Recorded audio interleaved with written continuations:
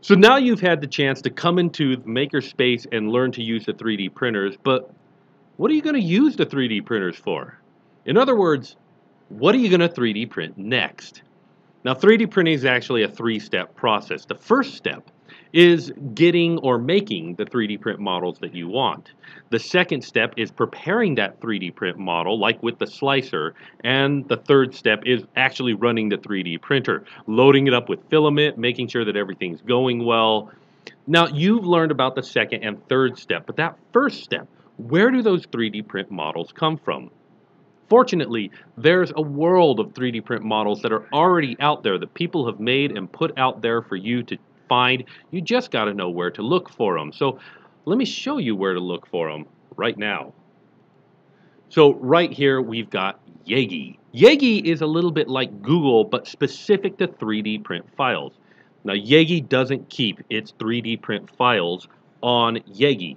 They send you to other websites to get those files. So for instance, this file is held on Thingiverse, and this one's on Pinshape. This one down here is on CG Trader. And when you go to these other websites, you're going to have to search through those websites to find the 3D print files that you want. It's not that hard. You're just looking for the STL download. Occasionally, OBJ and even rarer 3MF are the files that you're looking for. Usually, you're looking for STL. But if you click download and it gives you a zip, the files that you're looking for are probably inside that zip. So you're going to have to extract that zip file to get it the 3D print files inside of there. If you need help with that, we can help you here at the Makerspace do that the first time so that you can learn. But what if you search for something and it's not on Yagi, not as far as you can find? Well, there's another website. STL Finder here is a fantastic place to look for them. And admittedly, STL Finder has a better name for a site that's looking for STLs. But I, generally speaking, find what I'm looking for more on Yagi than I do on STL Finder. In fact, you don't even need these. You could potentially just search in Google for what you're looking for and add 3D print files or STL to the end of your search. And sometimes you'll find results that you won't even find on Yagi and STL Finder. But what if you searched Yagi in Google and STL Finder and what you're looking for is just not out there? Well, then you are going to have to become the modeler. You're going to have to be the one to make the models that you want. And in that case, you're going to have to learn some 3D modeling. Now, fortunately, there are a world of great 3D modeling programs, and many of them are free, especially if you're just a hobbyist using them. And I want to share with you my top 3 suggestions right now. The first suggestion is right here. It's called Tinkercad. You go to the website, tinkercad.com, and it's a program, yes, but it's also a website. It's all contained within the website. There's nothing to download or install, which makes it super easy to use. But what's more is once you go in here and you create your account and log in, you can log in on that account here at the Makerspace, and all of your designs will follow you right here. You don't have to carry anything around. So that's super convenient, and I really do kind of dig it. Tinkercad is robust. It's capable. It can do almost everything that you're looking for.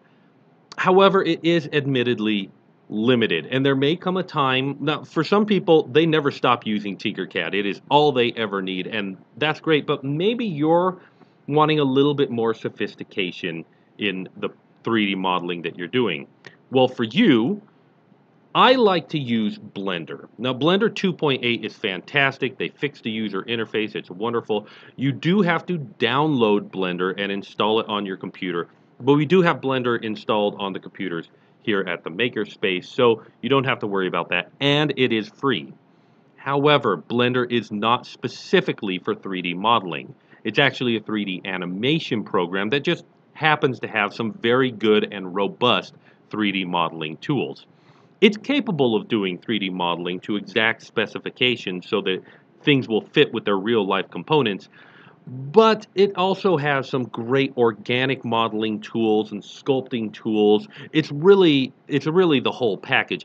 And the best part about Blender is if you want to use any of its other functionality or want to learn to use something new on it, it's all the same user interface. If you've already learned it once, those skills transfer. However, for some people, this vast amount of usability in Blender is a bit too much to worry about, and they want something a bit more streamlined and focused, and something a bit more CAD-like exactness. Fortunately for you, there is Fusion 360. Fusion 360 is created by Autodesk. It's a professional level modeling tool, but it's not free unless you jump through a couple of hoops. So you can get it for free legally from Autodesk. All you have to do is go in through the right link, which I will put in the description for you, and sign up for the account. Say, yes, I'm just a hobbyist, or I'm a student, or I'm doing this not professionally. If you do start making money with this and start using it professionally, because it is professional grade modeling, they want you to pay them for the right to use it. And you should absolutely do that. So for that reason, that's another one that I suggest, and it is perhaps the most commonly used 3D modeling program right now.